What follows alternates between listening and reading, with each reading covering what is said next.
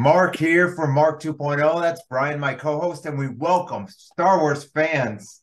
Unite, we welcome Woo! Chris Bartlett, the Droid guy Oh gosh. for the Disney Plus series. This is just such an honor, Chris. Thanks so much. Oh, it's my pleasure to be with you guys. Thank you. I want to start out by asking you, what was your first experience with Star Wars, and how did that lead to you playing all these different droids? Wow, my first experience was as a 7-year-old in the theaters in 1977, watching Star Wars, as it was called then, just Star Wars. There was no other films or TV or anything. So that experience for me just really ignited my imagination as a 7-year-old. I loved magic, and it all seemed like magic to me. And then that was it. There's no other Star Wars, but we had the toys, and we had toys, and so then we I'd get my own figures, and I'd go create my own stories in the by the fireplace, on the shag carpet in my living room. So everybody had like Darth Vader and Luke Skywalker, but then you also had like the RA7 droid, or the Gonk droid, the power droid, or Snaggletooth, or whatever. And you're making your own stories with these characters because you've just seen this incredible story, incredible characters, and myth and everything. And you want it to continue. And so that's what I did as a little kid, is just kept making my own stories, building my own cardboard spaceship that I could sit in and pretend I was flying the Millennium Falcon and everything. So that was, all the way through Return of the Jedi. I felt like I was the perfect age to experience those things. And then after Return of the Jedi, there was a special on television called, I think it was The Making of Star Wars, or From Star Wars to Jedi, I think. And I was about 13, and I'm seeing people make these spaceships, and from miniatures, or speeder bikes flying through the forest of Endor. And sometimes it's it's an action figure on a model, or sometimes it's the real actors on a blue screen, and then some guy is running through the forest with a camera, and then they speed it up. Like, all of that to me was I was never ruined for magic by learning the trick. You know what I mean? I was always it always made it more special for me. And so being able to see that somebody behind the scenes, somebody makes this stuff for a living, and they get to make audiences feel this really special feeling, was something I was really interested in. So I decided then I'm going to work for George Lucas one day, and I will think about it every single day until it happens. Now, as a kid, you imagine these things, but you don't really think that it's going to happen. You just, I don't know how I'm going to do it, but I'm going to figure it out. And lo and behold, it did eventually happen. That came from, as an adult, I was building my own costumes. And I started with the 501st and assembled my first stormtrooper kit, and then I built a Tusken Raider, and I built a Boba Fett, and then I built costumes for my kids, and these are costumes that I really wanted to make as realistic and screen accurate as possible. And then I would play these characters at local events or Comic-Cons or whatever. And so then I built another costume and was brought in by Lucasfilm to come do an audition. And that, several years later, led to being brought in for a screen test for Q90, Bounty Hunter Droid, and Hyperspace Pilot. So that was the short version. Yeah, I read about a little bit about that, and so you made a stormtrooper and then a Tusken Raider, am I right? Yes, and right. then you made that, and then you attempted a C-3PO because you got some used parts. How did you get those? Yeah, just over the years, I collected parts from obscure collectors where they might have like a leg, or maybe they had a chest piece or something. Some other guy had like a foot, and so this took like a few years, but then you have to make them wearable, and so I spent 3 years working with a buddy of mine to I created 3D the guy with the fiberglass shop. Yes. Okay. So this is before 3D printing or anything like that. So I'm creating 3D models of what, and with measurements and everything of what these parts are supposed to look like the where the knees, here we go, where the knees, meet, and how that functions on on the real costume, things like that, and how the arms work and how the pistons move and things like that. So I spent 3 years doing that, and finally made one that was wearable, but I didn't know if it would fit because we were doing it so far apart. And but I would give him all the measurements and all the source parts, and sort of work with him to get it exactly to where we want it to be. And then I put it on for the first time, and it was pretty tight, but it did fit. And so one time Lucasfilm found out about it, and they invited me to come in and audition. So I did.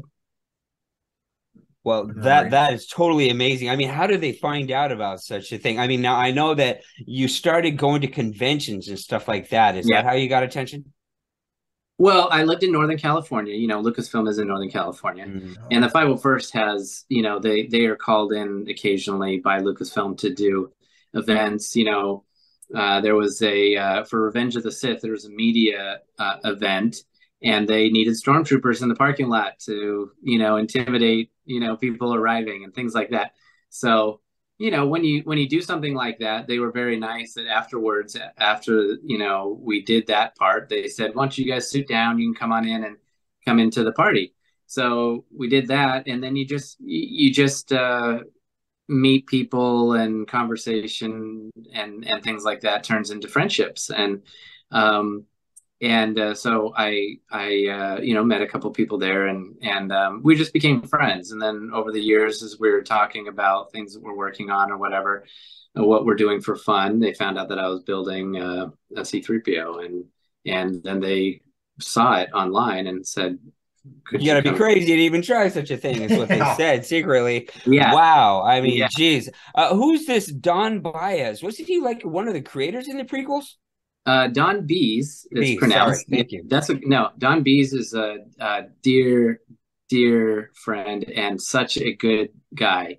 He was the droid. He was responsible for the droids for the prequels, and he worked with Anthony Daniels and Kenny Baker and the R2, the astromechs, and so that was an interesting time. I don't mean to interrupt, but that was a time where Star Wars was changing drastically, and physical objects were disappearing at an extraordinary rate. And so now you have to bridge the gap somewhere. And I'm sure that your expertise came very, very handy at this point, right, Chris? Well, I didn't work on the prequels. I just want to make sure that's clear.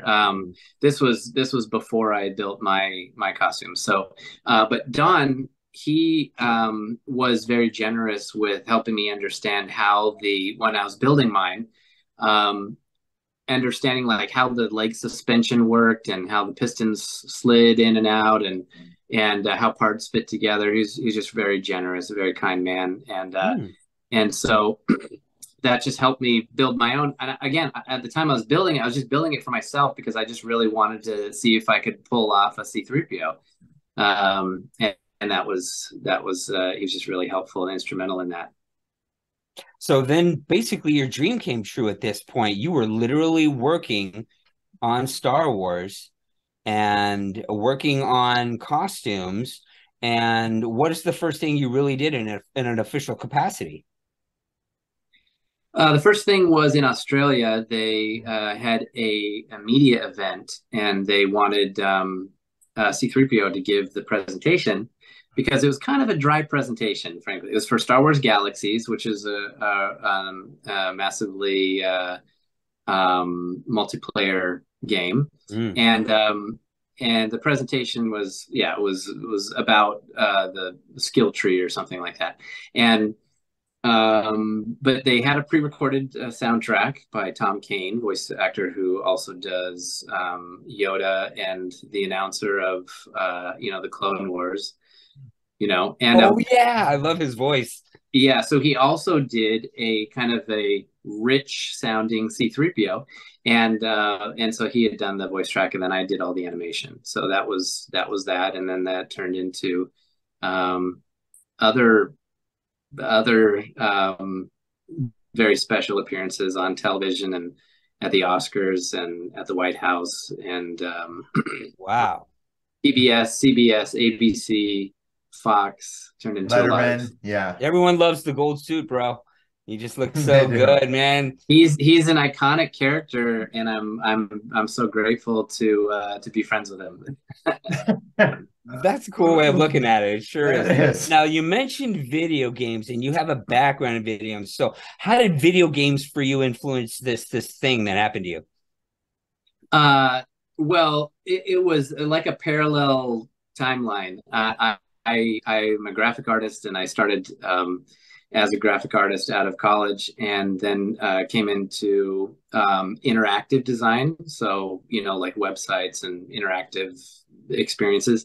And then I went to somebody suggested I apply at a game studio because they all drive Lamborghinis, and I'm like, well, yeah, I haven't been a Lamborghini guy since I was 12, but I still have always wanted to work in video games. So I became the user experience guy on and designing all the interfaces and heads-up displays and targeting reticles of spaceships, weapons, vehicles, all of that, and then also everything that the game communicates to the player in some way was my job. And I called Epic Games and I said, hey, I just mailed you my portfolio. I wonder if I could talk to somebody about it. And they said, oh, we have like 400 people we're going through, so we'll call you when we get to you. Well, I really wanted the job, so I figured these guys are probably nerds like me, so they probably like Star Wars. So I had a sand trooper that I had custom built, sand trooper like on Mos Eisley, and I put that on, big backpack, all dirty, and a massive rifle, and marched down to the offices of Epic Games and marched in, and I rode the elevator. Nobody stopped me. There was no security or anything. I rode the elevator up to the top floor. I love it. And the doors open, and there's the lead animator for Epic Games, and he's standing there, and we're both like a freaking movie. You come in. Yeah. And I said, oh my God. Smart. Let me speak to your superior. No. And I just stayed in character the whole time. And I never took off my helmet. I talked in the voice and everything. And I was just there. Basically, I'm delivering a message for graphic artist Chris Bartlett, who wants to speak to your superior kind of thing. Anyway, they were going to a company meeting. So everybody had just come out of all their offices at the moment that I arrived in the elevator and the doors opened. And it was a perfect, I don't know what you would call that. A serendipity. Scene. You made a big scene. Yeah. Awesome. And so I did meet the head of the company and the art director, who's a big Star Wars fan. Yeah. Anyway, so that helped them remember me, and they went and looked at my portfolio and then gave me a call that afternoon and said, hey, that was spectacular. The people that I had told I was going to do this were like, I don't think that's a good idea, Right. But anyway, you're the smart droid, aren't you? You are. You really are. And then I worked on all the first 4 Gears of War games, and the Fortnite and a few other games, and then that turned into the Tomb Raider games, and now I'm working on Star Wars video game, which is again just a parallel, timeline for me. Sure. The working on Star Wars and then working on Star Wars, they're not related, other than I just love Star Wars, so That was it. That is beautiful. Well, you kind of made them related when you went over there and just made that scene, you know, and now they're like, that's our Star Wars guy from now on, basically. Right, Chris, right. definitely. Yes. Wow. And you're such an authority on it too, you know. You basically devoted your life to it. I mean, for goodness sakes. You know.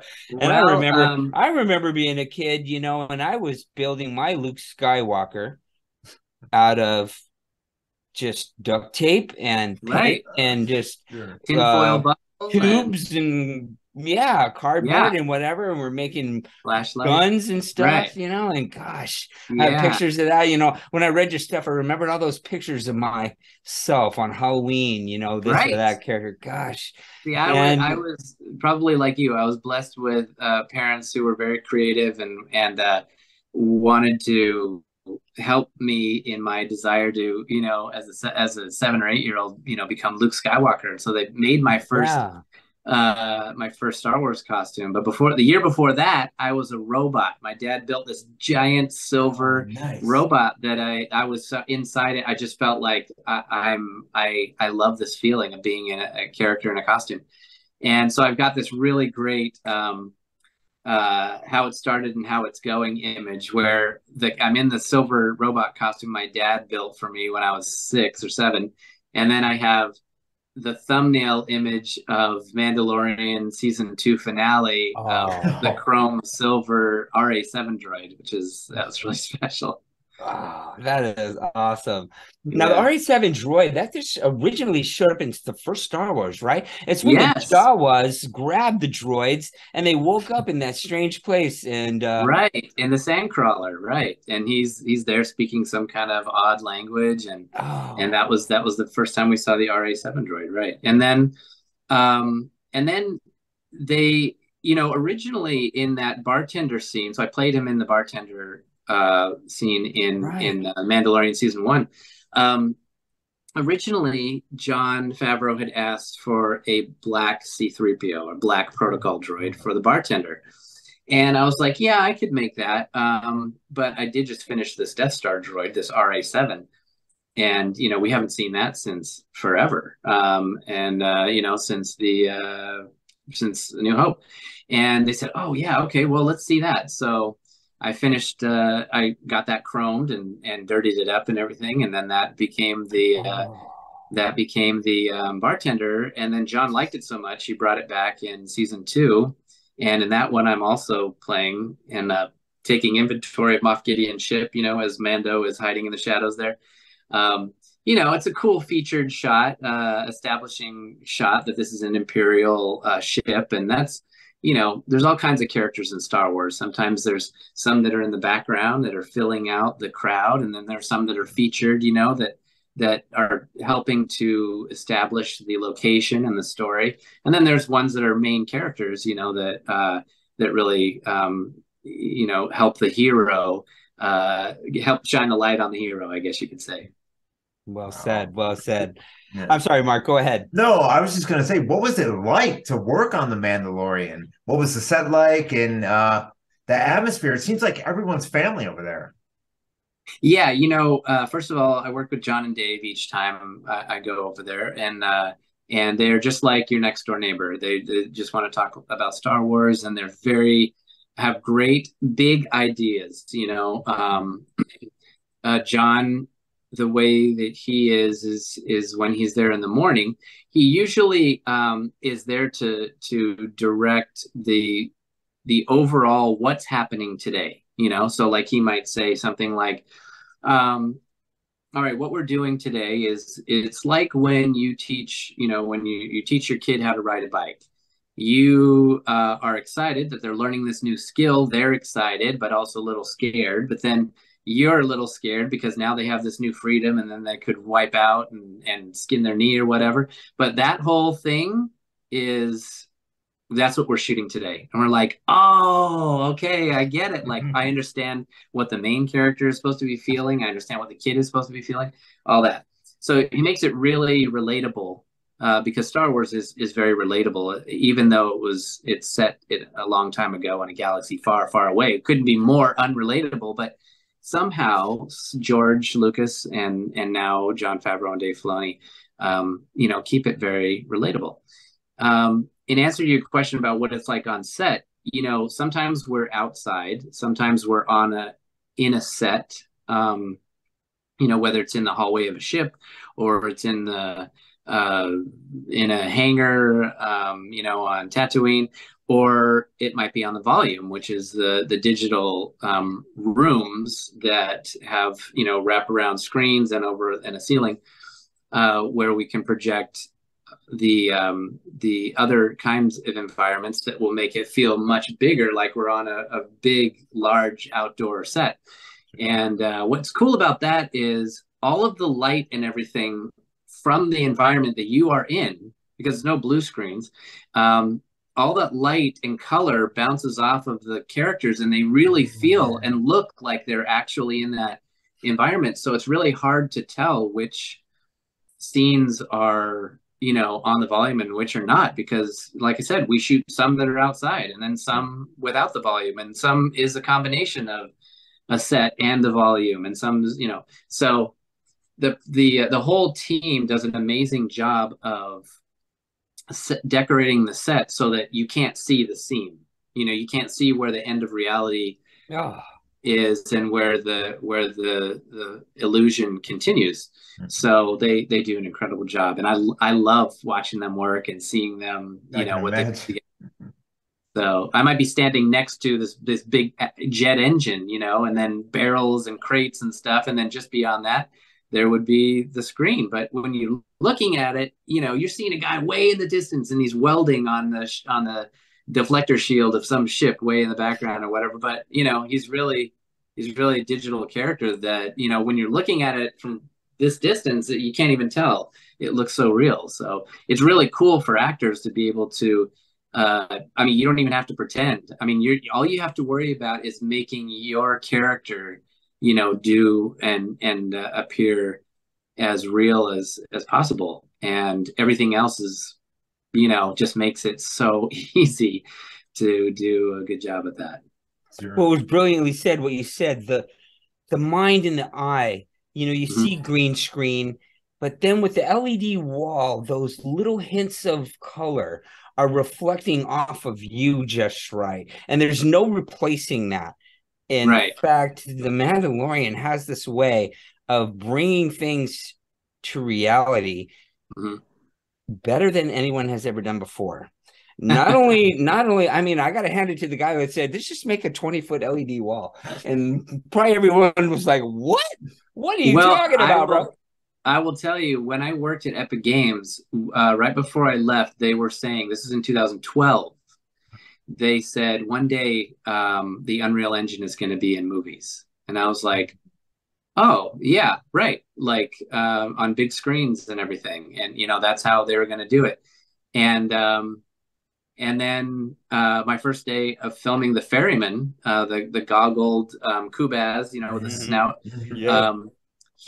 I was filming that, and I saw these massive screens for the first time, and I run into my friend Jeff, and I'm like, Jeff, what are you doing here? And he was like, this is all us. And I'm like, what do you mean? He was like, this is all the Unreal Engine. This is all Epic and ILM working together, and so the Unreal Engine is in films and movies now. And I'm like, I can't believe you literally knew the guy. It's like, yes, so no coincidences in life, I believe.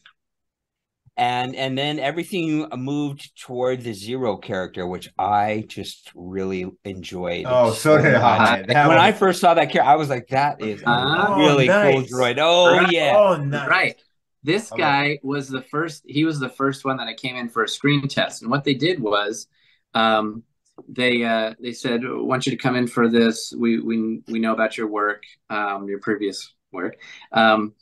And we'd like you to come and do a screen test. And a screen test, if you don't know, is where you go and put on the costume, and then you do some kind of, they give you a hint. Like they said, all right, we want you to pretend like you're looking for something. Okay. Like you're searching for something, and you hear a noise, and you're, because the voice was actually done separately.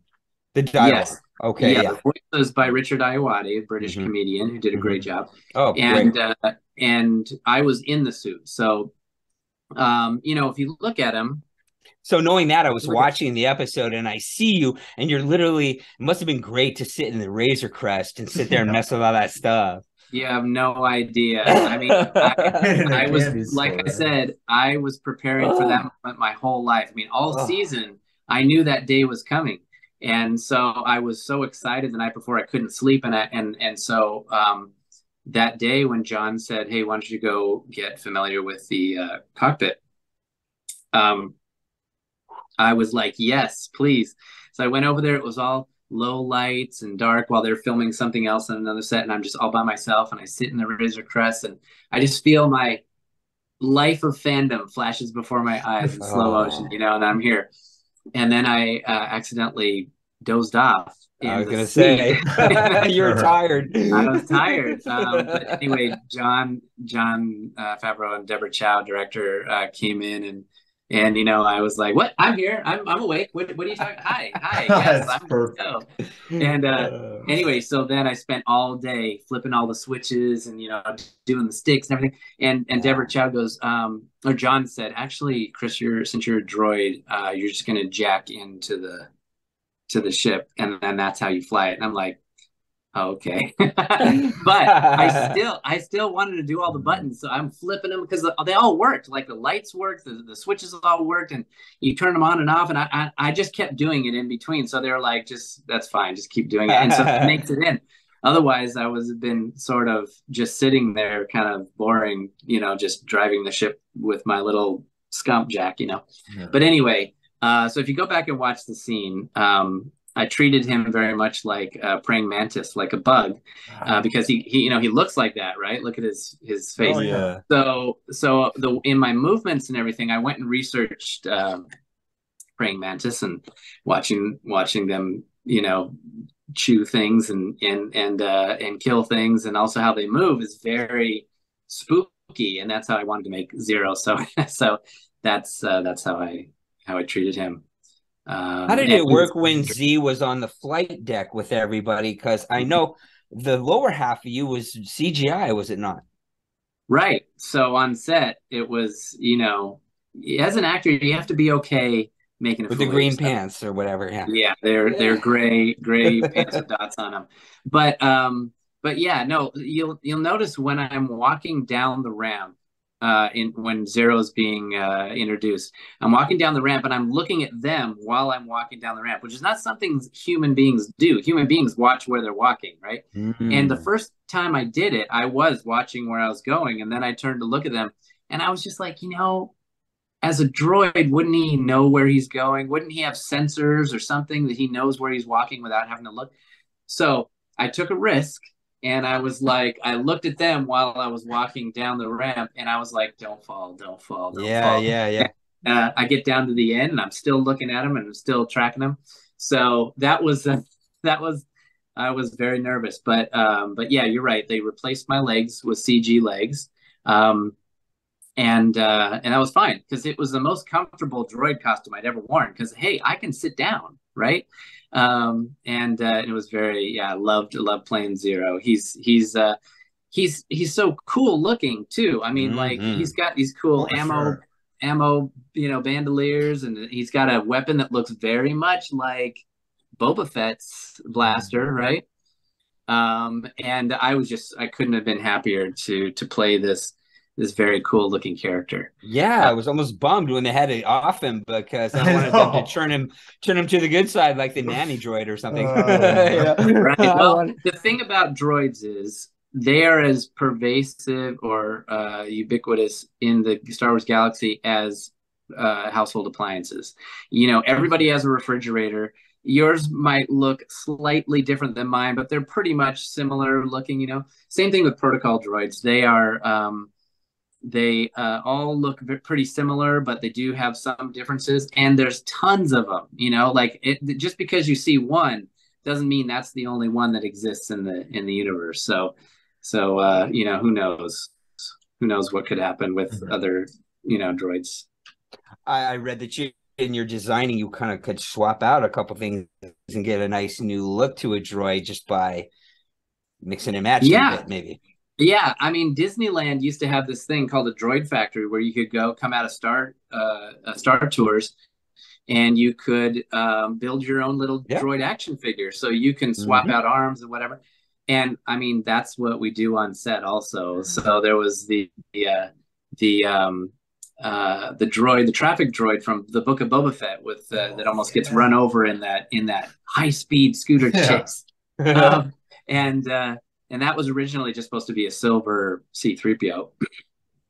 But because of the reflection on the sand and everything, he looked kind of gold. So I just worked with them. Why don't we just swap out like the chest, and we can weather him up, and we can put graphics on his face and his arms, and so that was clever, actually. You know, I heard you looked at a cone or something. You saw a similar design, and you adapted that to the robot or something. Is that true? Well, what it was is they said he's going to be in traffic, and so I was like, okay, so in traffic, maybe didn't want people to say, "Oh, that's C-3PO." Right, exactly. Yeah. But in traffic, I was thinking of like warning arrows pointing to go, whatever. That's so smart. that's kind of what I was thinking. I gave him 4 different options of what what graphics we could put on him, and they picked one. Robert Rodriguez picked one, and so I painted that overnight and got it to set. That looked really cool. The markings on his face. I didn't really notice the markings that were on his arms. I read about them. Yeah, no, he was only in there a short amount of time. But this is the actual. That turned out really nice. Actual head that I wore on the show, and is that mostly like a light metal? Is it plastic? They look heavy. They look so real and heavy. Droids are metal, but this one is fiberglass. So anyway, I figured it was a plastic to make, because they're just so good at stuff like that. They can make anything shiny, reflective now. Well, chrome. There's a chrome finish underneath all this dirt, So gosh, that looks so cool. Yeah, thanks. That whole room is just amazing back there. I know. Thank you. Just marveling at that. Wow. Well, one costume I remember reading didn't go quite so well. It was pinching you, and you took a bad fall after hitting a stormtrooper. Let us hear that one. Yeah. Oh, well, that was the bartender, the RA7. Yeah, I did. We went through that scene about 7 times rehearsing it, where Werner Herzog's character gets killed, the client, as we call them, by Moff Gideon's Death Troopers. And in that scene, there's all this chaos going on with gunfire and everything. And my job is to take the drinks to Carl Weathers' character and make it through all of the gunfire and everything. Eventually, that I do get shot. But when we went to film it, I bumped into one of the stormtroopers and fell on the hard ground instead of on the stunt pad that I was supposed to. But you know what? That wasn't my first fall. That wasn't my last fall. In fact, they, in Obi Wan-Kenobi, I played One Jack. One Jack. Well, this is 4 long, but he looks just like him. And in that scene, I do all my own stunts in these suits. In that scene, I had to get shot in the alley. When you see it happen, it's just one time and then it goes away and then you're done. But we spend all morning, Ewan McGregor and I, in that alley, and also Kumail Nanjiani, shooting me. I slam up against the wall, fall down, and crash on the ground. And we did it like 12 times with no pack. Oh my God. Yeah. And so, when you talk about pinching, that was, but listen, I'm not complaining. I'm in Star Wars. I'm just happy to be alive, but it did turn out to be a really cool character, so much so that they made, so now I have 2, Mark, I have 2 action figures. I can't believe it. And, that's really, the dream is to be in Star Wars. You never imagined that they would actually make a 1, let alone 2, figures of your characters. That's just, you're already at the pinnacle of amazing, fandom at that point. And then when they make a figure, it's just my whole childhood again, came back around to Star Wars and action figures and playing and telling stories. That is so beautiful how that came around. I mean, like you said, to have an action figure made, much less 2, I mean, you're there. You right. pretty much You've made it. I mean, and really, you proved yourself. I mean, do you basically work for Disney now? Did you No. have to kind of, who do you work for? Well, I have a talent agency that represents me, and so whenever they or whenever we film a new show, they call me, and then I'm employed for that day, or that week or that season, Sure. whatever. And so it's you don't, as an actor, you don't necessarily work for Disney, except for when you're on set, then you're working for them. I should have realized that, because we know Brendan pretty good, and he even through season 2 even was on an episode by episode basis, really. And right. So and then Leilani, she also worked with McGregor, and I hear that he was really a big fan. Did you guys talk a lot of Star Wars when you're working together? Is he like that? No, he and I talk old cars, because wow. We both Nice. drive, restore, and drive old vehicles. So and also we both ride old motorcycles. So so we really hit it off when we were talking. He drives old Volkswagen buses and trucks, and then I really I also, not Volkswagen, but I have a '62 Ford Econoline window bus that I restored, and then also a '58 Plymouth, which is the Christine car. If you remember Stephen King's film, very well. And then I saw that in theaters. I'm that old. Wow, great! Yes. Yeah, my dad took me to see that. So it was so cool to talk with him about that stuff, and to be able to connect with him something other than the high ground. Because everybody says that to him. I'm sure. Everybody says. Wow, I didn't know that about McGregor. He likes old vehicles and stuff. That's really cool. Yeah. That's really cool. Yeah. But otherwise, when I would fall on the ground, crash, and I'm on the ground, and I'm, my helmet's off or it's choking me or whatever, they take it off, and he's standing over me, and he goes, "Chris, are you all right?" And I said, "Yeah, I'm okay now." It was so cool. I'm the 12th time. I'm gonna lay here for a second. Yeah. He was just so nice. Yeah. So nice and so patient. So anyway. Yeah. Brendan said that he mostly runs into the crew. We know John, is just a huge Star Wars nut. I saw him get all teary-eyed when he saw R2-D2, so he's definitely one of us. Is that mostly most of the people who are working there? Do they look for fans to be a part of that? Do you figure? Well, Bill Burr wasn't a Star Wars fan. I don't know if you ever seen. That's right. I was going to ask you about him. Yeah. So but John knows him, and John wanted to bring him on the show. So it was ironic, that he was kind of bagging on Star Wars before, on late night talk shows and stuff. But then, he brought him on the show. So it's really just getting the best people. And Werner Herzog had never seen Star Wars, so he's just an amazing actor. And so it was funny when I was there with Werner Herzog. We were both standing watching a scene being shot, and I'm like up to my neck in Droid, and he's comfortable in his suit. And so I'm standing there. We're both kind of eating. And I said, I was just, you guys, I was so excited, but I was trying to stay cool, right? So I just leaned over and I was like, "Isn't this exciting?" And he goes, "This is serious work. We breathe life into these characters which would not otherwise exist." And I was like, "Oh my gosh!" Yep, that's just what I was thinking. Yeah.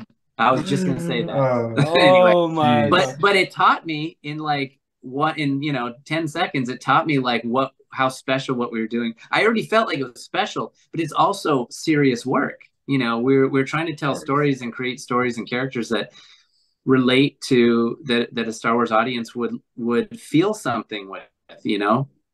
And Misty, who does Queel. I mean, how how did think about how you felt when you saw Quill, who you'd gotten to know, and then now he's killed by crushed. Right? And you didn't know, was he killed by the biker scouts? Was he killed by IG-11? But now he's gone. But he got so close. Yes. Oh my right. God, and hurt. that is so much, to not only Nick Nolte's voice, but also Misty's physical performance that made you feel really like, if you go back and watch that, that's her eyes you're seeing, in the eyes of Quill, that's her eyes. And she just did an amazing job. And that's the thing, is that John just does a really good job at getting the best people. And then he just messed up with me, but he really gets the best people to bring these stories, to new audiences, and I love it. It's great. I think Star Wars has become something else now, Mm-hmm. and I can't really call it an improvement because we live in such different times than we did back then.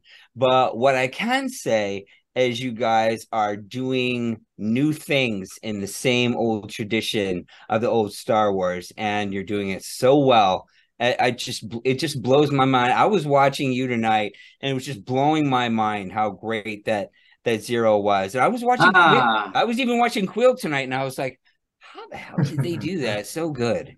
Right. I mean, there's lots of secrets there of how things are done, but to help make it special and feel really real. But that's none of us like spoilers. So I'll just tell you that we work really hard to make the illusion feel as real as possible. And a lot of times there is no illusion. It's real. Like what we're doing is real, like Misty's performance or mine or Brendan's or, Carl Weathers or Giancarlo or Gina Carano. Like everyone is so real in their characters that it feels like it's an illusion, but it really is just trying to make you feel what this character is feeling, like we did like Misty did with Quill. And I play mostly droids, but I do play aliens as well, and the Ferryman, but also the Cascadag from Glavis he was on the elevator with Mando, right? Yeah. And that was cool. They built the costume around and built the character around me. And then in that moment, everybody, I try to make it as relatable as possible, because everybody has, when you get on an elevator and there's people you don't know, and you're just like, can this ride go faster or whatever? You don't want to talk to anybody. Sure. There's an awkward silence, and then somebody makes a noise or a smell or whatever, And so that's how I tried to play it. And I was working with Bryce Dallas Howard, who is just wrapping you up in a blanket of joy. She's so fun and so sweet and so full of happiness. And also Jon Favreau on that day. And so I was supposed to walk into the elevator. First of all, it's this one shot. We call it a oneer. It's a one shot where the camera follows Mando into the elevator and then is sitting there in the elevator and then follows him out and goes around, and there's no cut. And so we were just trying to get me and Mando's timing right. And so they shot that whole thing so many times, and we were just trying stuff, like I don't think in the moment I actually realized that we were doing a oneer, because I'm in the costume, I've got the little black eyes and you can't really see very well, but anyway, so I was trying all kinds of stuff. Like I look at Mando, and then I'll just scoot off screen like this, just like, yeah. And so it was really fun to have Jon Favreau and Bryce there to say, all right, let's go to comedy school. We're going to do what you're doing, but let's tweak the timing just a little bit, and then it'll be funny, but not too funny for Star Wars, So I think that's perfectly how it worked out.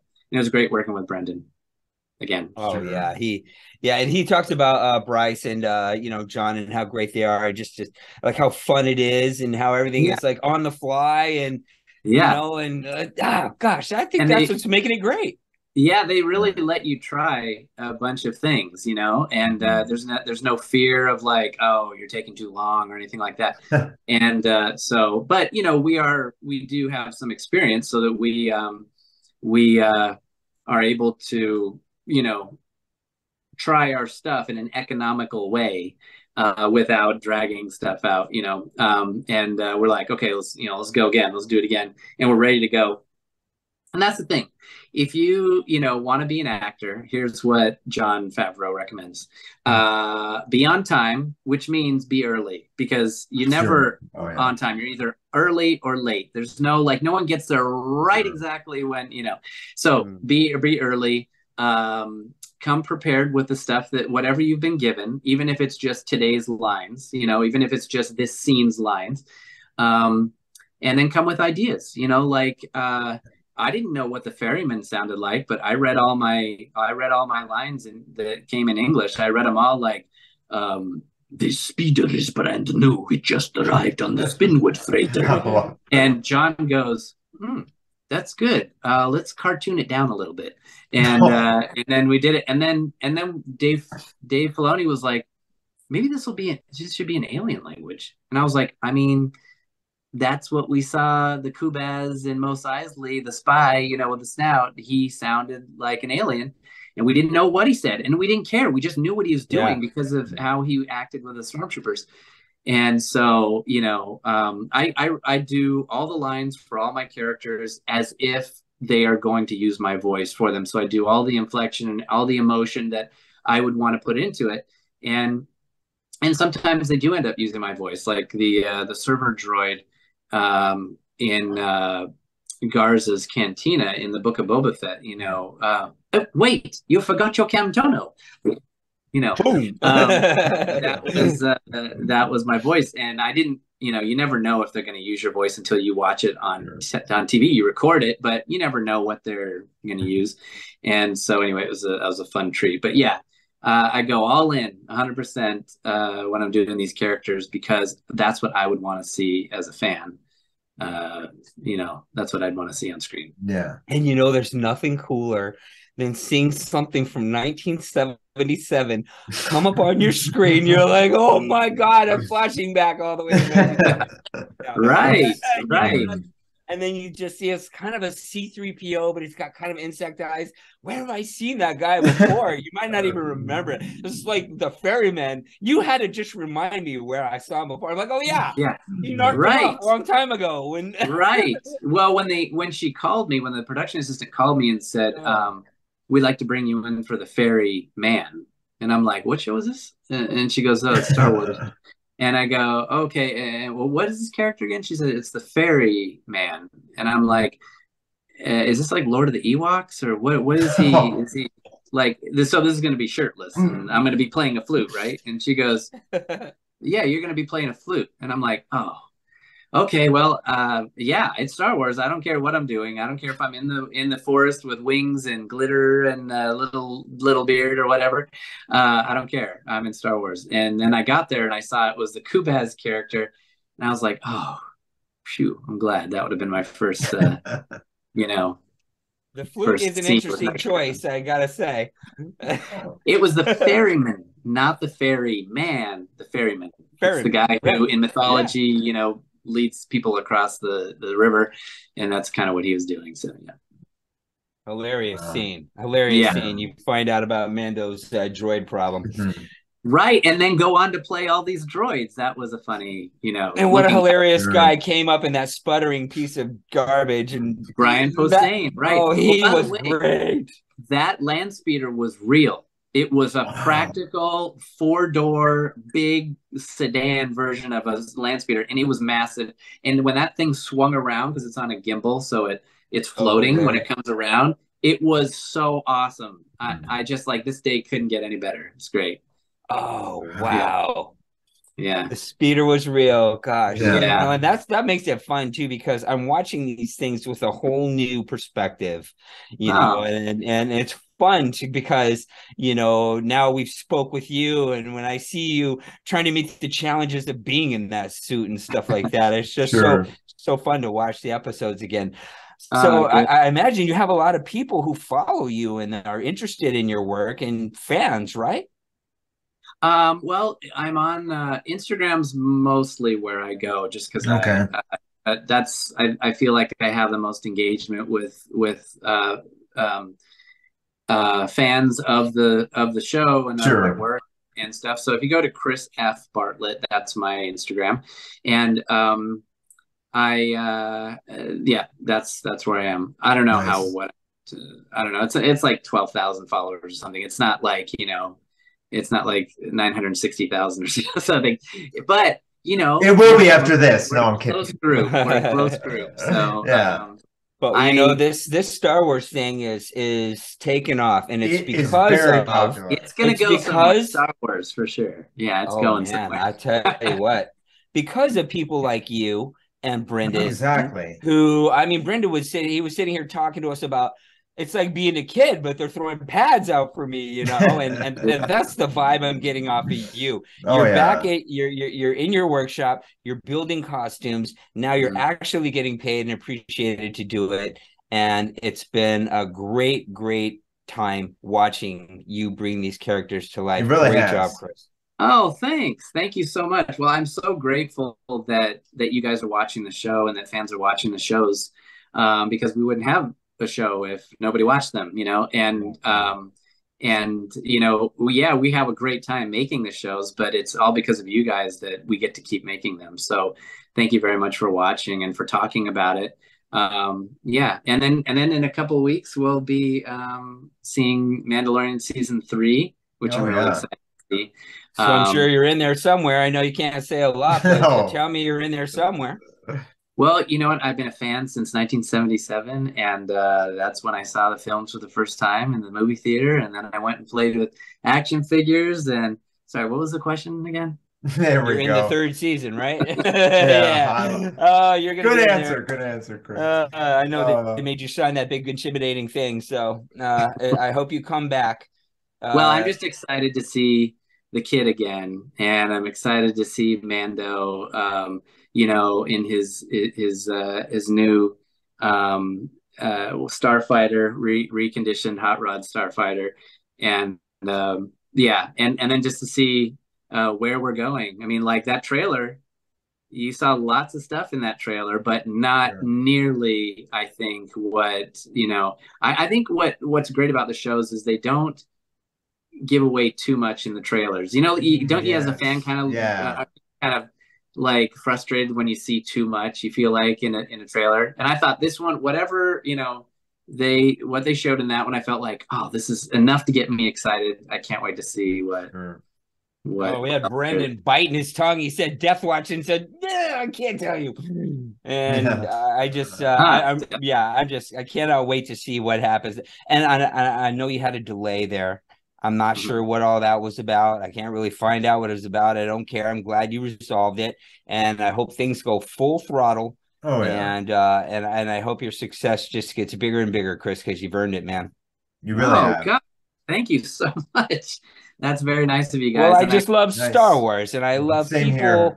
Here. I like to talk to Star Wars, and isn't it great when you finally see, you get to meet your hero and they're like, I love this stuff I do. I know Werner, he's a serious character actor. Yes. And what he did for the show was like perfect. Even Brenda was like, that guy kind of freaked me out. Kind of like you kind of had a similar story. He freaked me out in real life, but he also taught me a lot about being an actor, and he was really great. There's when you watch these shows, like I mentioned, these scenes go by so quick that and sometimes an entire crew, 30 people worked on that one moment that just went by, and they spent all day on it. Oh, sure. And you think like, gosh, why was that a waste? Why, it's not. They were crafting it to get it. It's like sculpting, a sculpture. You work on it. You might work on the ear, all morning, but if the whole thing looks great, but the ear looks crappy, then it's gonna throw it off.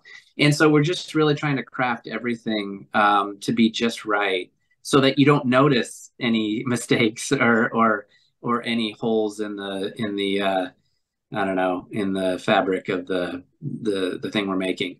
So anyway, it takes a lot of people to make something so special that goes by so quick. So I love that you're rewatching them, and I hope that you'll be able to pick up on some things you haven't seen before. So here's one to go back and watch for. In season 1, episode 3 was actually the first time that I wore the Zero costume, even though Zero is not the character is not in there. The costume is in there. That's it's the episode called The Sin, where all the Mandalorians come and rescue Mando, right? Yeah. There's all these bounty hunters in the street that are all closing in on, and if you look real close, you'll see a really familiar bug-eyed character who has a slightly different blaster. It's long like this one. He has slightly different ammo belts here, but it's still me in that costume. And I asked Dave, I said, so was that Zero? He just had different stuff, Dave Filoni. And he said, I don't think that's Zero. I think that's a different character. So, like I said, droids can look alike and be totally different characters. But anyway, go back and rewatch that and you'll be able to see. And man, I got some really cool shots where I'm, this close with a blaster. And the thing about that is, again, just to illustrate how much fun we're having is, as a kid, just like Mark, you were mentioning, you had like PVC pipe, probably guns as a kid, and you're running in the streets and, I got you, and then you fall over dead or whatever. I did that as a kid. And then when I'm filming that scene, I have a blaster, I have cover, and they're like, and cut. And I'm still like, I'm practicing, I'm aiming like, okay, how am I'm going to drop here and I'll pop up, do this, and I go like this, and and so I just kept going. Right. I just kept going because I was trying to work it out. Like I wanted the motion and stuff to feel like me as a 7-year-old wanted to see a character acting. And so when you go back and watch that, I get a couple of really cool close-ups of the character. And just when you watch that, just remember you're 7 years old. I'm 7 years old in that moment, and I'm having the time of my life. It's so fun. Oh gosh. I feel so good when I talk to you guys. Yeah, it's so amazing. It's just so fun to listen to you guys. Really is. Thanks. We have any more questions, Mark? No, this was such a thrill. We're honored, Chris. Been a great night, Chris. Yes. Yeah. So, what's on the horizon right now? You got anything else working? What do you got? Any something you want to mention? Well, I filmed another show last fall that was not a Star Wars show. It's an Amazon show. It's a show called Shining Veil with Courtney Cox and Greg Kinnear. Nice. It's kind of like a Haunting of Bly Manor kind of a show, but it has like a dark comedic undertone. And I play the villain in season 2. But anyway, nice. That's what I was working on. I was watching the trailer of Mandalorian season 3, and if you look close, I saw a character. I was like, oh, I gotta make my own version of that. So if you go watch the trailer again, you'll see a white protocol droid. So in a bar with other droids, right? No. He is in the streets welcoming Mando to what looks like Navarro. And I was just like, oh, that's cool. A white protocol droid. We haven't seen that since what? Empire Strikes Back? Like on Is Hoth? Carl Weathers in his red robe jacket? Yeah, but right then? There's a droid in that scene too, right? I'm just saying, when I saw the one in the trailer, I was like, oh my gosh, I got to make my own. So I got like a C-3PO and then painted him white. Oh, yeah. To look like the one in the trailer. Anyway, I don't. Very cool. Who knows what that character is going to do? We'll have to wait and see. But I love the characters, nice. and so yeah. And you mentioned Carl. That looked like there was a droid in that scene too, right? And it looked like he was shiny. You know, who knows what that story is too. So, but I'm excited to see Carl in his brand new, you know, upgraded wardrobe. Carl Weather, that was kind of a surprise in the beginning, but boy, did he do a great job. What Yes, he is just amazing, you He know, and is. he's really cool. I like the character arc of his going from, you know, sketchy betrayer to, you know, someone who looks like, you know, in the trailer looks like him and Mando are friends again. So that's cool. I'd almost forgotten, you know, I was watching The Reckoning to watch you today, and I'm like, oh yeah, he was bad for a while there. Oh Right. man, it just happened. Yeah. So much has happened already. You guys are just doing I such a know. great job. So I hope you know, once season 3 comes out and goes by, and we get a glimpse at you and what you're doing, I hope you maybe come back and give us an update on what's going on, man. It's been a great time talking to It you. really Oh, has. it's great talking to you guys. Thank you so much for Yeah. having me. All right. Well, All right. we're gonna mention you on Instagram. Anything else you want to shout out? Pretty much that's where I people are looking post, at you. yeah, that's where to go. Yeah. I'm Yeah. posting I post stuff on there about like um you know, how to figure out your passion, you know, Nice. and how to follow your passion in life. And then I also like to go out to conventions and meet, you know, with fans Sure.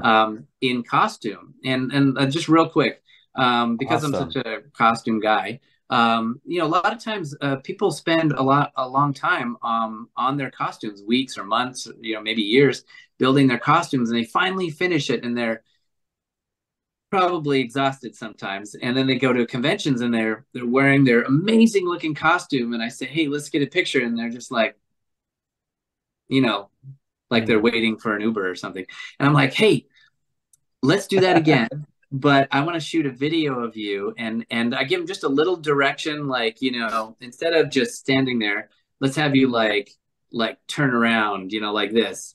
And Nice. so you'll see a lot of that stuff, and then I posted it on Instagram, and so you see a lot of reels and clips of people that I've filmed and given them, you know, just a little direction. What I love about that is you didn't make a costume, you made a character, because you in the Nice. costume is a costume without you in it, but with you in it, now it's a living character. So that means do the voice, walk like this character would walk, talk to people like that character would talk to them, and you know, be menacing or annoying or creepy, whatever. And that really makes it special for people. So that's something I love to do at conventions, and I'll post up more of those. I've got lots of them on there, but I'll be posting my dates here in the coming week of the conventions I'll be doing this year, and there's quite a Nice. few of them. So I'm really excited to see everybody in their costumes. Nice. That's so great. It's so important to you too, how you get them to even kind of maybe come out of their shell a little bit Yeah, and really have more of a good time that they even thought was possible. You know, people are just so kind of reluctant to take a chance, you know, and you I push them a know, little bit. but they've Yeah. done the majority of the work with building the costume, and now all they have to do is just a little push it just a little bit, and it goes Sure. way, just a little bit of effort of character goes way beyond what you think it is. Oh, And yeah. so anyway, I love doing that with folks and with fans. And what's cool is it makes a magic moment for the person in the costume when they see the reaction of people to what they think, you know, this is, could this be the real character? Is this a real character? It feels real. He sounds real. He looks really cool. So yeah, just it's a very special thing when someone can feel something from your performance or a thing that you made, you know. So like your podcast, or your show, you know, people come here, they tune in, they get to learn Sure. things that they didn't know before, and they go away thinking, you know, feeling something. That's really the point of a creative person, is see if you can get people to feel something, you know, with the thing Exactly. that you make, an unforgettable moment, or you know, a cool nostalgic feeling, or whatever, any of those things. That's, if you can get someone to feel something, that's very special. You nailed Nice. it, Chris. That's Yeah. exactly what we're doing here. Wow. Yeah, good. Great. Well, I feel like we made a friend, Chris. Tonight. Yeah, It was great meeting you. This is great. And everybody check out The Mandalorian, check out Boba Fett. Chris is all over the place. Places you probably don't even know. Oh, yeah, exactly. And catch him on Instagram, everybody. He's a hell of a nice guy. And I had a great time talking to him tonight. So did Chris, I. thank you for being here. All right. Thank you.